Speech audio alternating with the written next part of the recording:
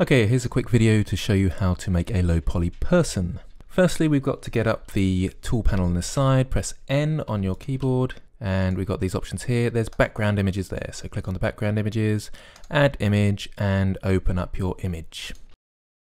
If you go to this option here, you can actually see what the image looks like. Now it won't show up straight away.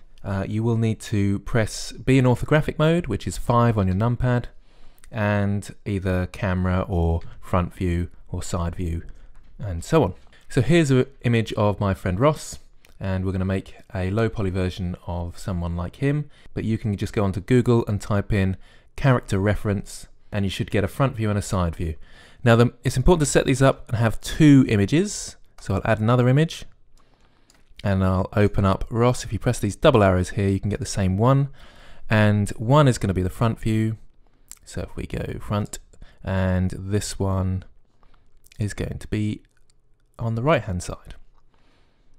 Okay, so let's minimize that. So in front view, 1 on the numpad, I can start changing this around and move him into the right position, which is around there somewhere. And on the other one, which is the right hand side, so if I go to side view, 3, this shows up, and then I can move it across and put the side view where I need it. So let's go back to front view. If I press Z on my keyboard, that'll go to wireframe, and press Tab, I can go into edit mode of this cube. It's the default cube.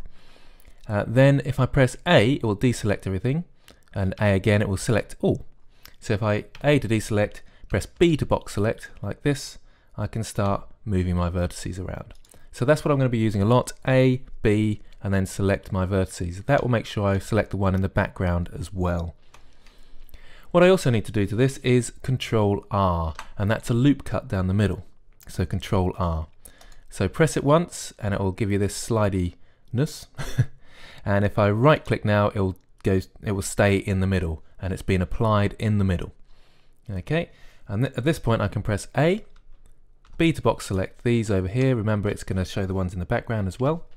And press delete vertices. Now I've got half, and I'm going to just model half of Ross. So what I'll need to do is add a mirror modifier. So over on the modifiers tab where the spanner is, click on add modifier, and there is a mirror modifier in the middle there. Ta-da! And it should appear over here.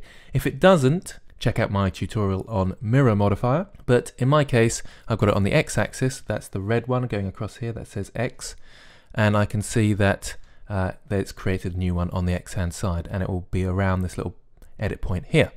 If I press clipping as well, that means it will stay attached. So if I select this, I can't grab it on the x-axis because it's got clipping enabled. If I deselect that, grab, it will open up. And you'll see if I press Z, it's actually opened it up. We don't want that, so I'll press Control Z to undo, go back to 1 and wireframe mode, and allow clipping. Okay, so let's make Ross. So A to deselect all, B to box select, and then grab. And I'll start with the shoulders there. Bring this down to the neck level and bring this up to his arm, and we'll start with his arm just there. Okay, so his arm's going to come out of here. So I will press A, B, box select, and E to extrude, and that will pull those out and bring them down. And I'm following the shape of Ross at this point. Okay, so A, B, and extrude, bring it down. Again, A, B, extrude. And that's how I'm grabbing these areas. I press G to grab, so I can then move it around like this. And at this point, if I try and extrude out to the legs, it's not going to work because it's still got clipping enabled. So I'll undo that. Okay, so what I'm going to need to do is do a loop cut, so Control R, remember, and do a loop cut down the middle. Okay, and at this point then, I can select these, extrude, and pull them down. And sometimes it extrudes in a direction you don't want, so you just grab them together and pull them down. You press S to scale. Okay, so at this point it's a good idea to go into side view and start lining them up with Ross over there. So the same thing applies, so A to deselect everything, B to box select, and just start grabbing them into place. Your images may not line up perfectly, but get it as roughly as you can. And occasionally you might want to sort of zoom around your object with the middle mouse button just to see how you're getting on. and then go back to your view with the numpad. And at some points you might think, actually I need another loop cut in here, so Control R and double click and it will set it in the middle, and then you grab your edit points and pull them into place. Okay, so if I zoom around I can see that I've got a very basic outline. Okay, and it's very low poly at the moment. We can add or take away, depends how we feel. Let's go back to front view and think about how the arm's going to look. So you can see my back vertices there. So we need to select these two and have the arm come out this way. So at this point I can go around the side a little bit, change to face mode, because at the moment I've just been in vertex mode. So if I press Control Tab, I can decide to go to face mode and select those two faces. And it takes a bit of getting used to look and see where the faces are, but you'll get used to it quick enough. Back to front view and extrude those out. There's different ways of doing this. This is the way I'm going to do it, but loads of different ways of doing this. I'm just extruding those out, and then I'm going to extrude down from here. So I'm going to grab these points and pull them in. And don't worry if it's rough at the moment. We'll get there. So let's go to side view and move those vertices. So I'll come around a little bit, grab these, pull them back first, grab these ones so I know which ones they are, pull them in, and then when I go to side view I can see them all there. So this way we can start getting them a bit more rounded. So at this point I want to grab these along here, down to the waist, careful not to grab the background, and then start pulling them in so you can see he's becoming a bit more cylindrical. Don't worry about the legs at the moment, we'll come back to those. So back to front mode, there we go. Face mode, Control Tab, face, and let's select this face and extrude it out.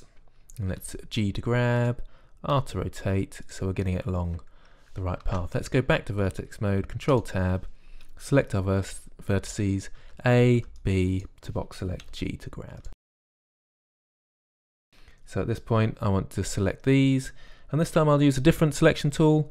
Press C to circle select, left mouse button is to select, and right mouse button is to unclick. And if I want to deselect in circle mode, it will be the middle mouse button. But I don't want to do that, so left mouse button to select, right mouse button to come out of circle select mode.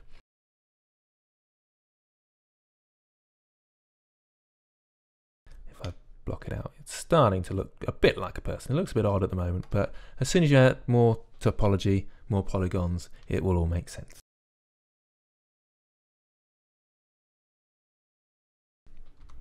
Okay, lastly let's do the head, face, mode. Let's make sure we're selecting the right ones. What I'm going to do the head is extrude, scale it in, so E and then S. Just bring this up slightly, so a slight protrusion there. And let's go to side view with 3, make sure we're in the right place. Let's grab that, rotate it a little bit. It's a rather unusual caricature with a very big head, so it's a bit out of place. And then let's extrude and grab that right to the top of the head. Okay, and then we're going to grab this one at the front. Let's make sure we're in the right place, and this one as well. Make sure we got the right ones, and we're going to extrude those out in side view. E to extrude and pull it out. Okay, we probably want a couple of cuts down here, so if I do Control R, we can press the wheel the mouse and do 2 cuts. And now I can just start positioning these different vertices. So go back to vertex mode, Control Tab, vertex mode, and start selecting these, grabbing them and pulling them around. And there we see a very rubbishy low poly person. I personally would like to add a bit more detail to this, so I'll show you that in time-lapse form, I think. To give him sort of a circular feel rather than a blocky feel, you grab the edges and you pull them inwards.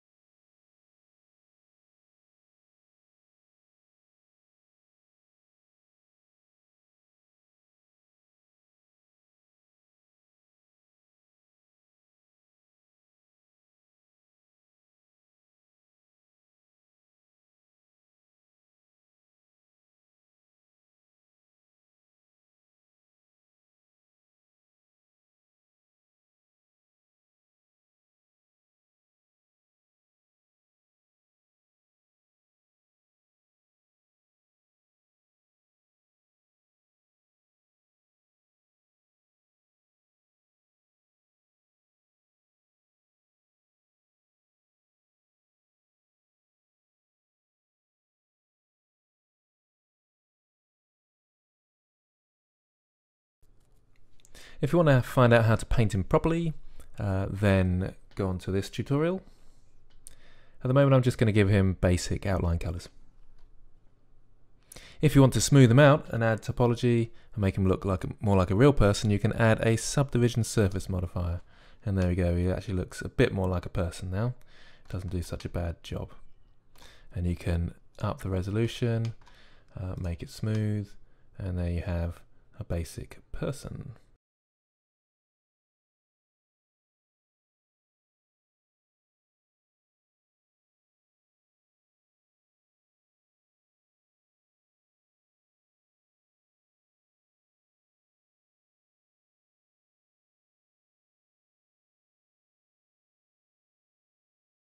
If I press K on my keyboard, I can cut out where I think I want the hair to go. Very simple, basic way of doing it this is. Press enter when you're finished. So K for knife tool. Hope that helps.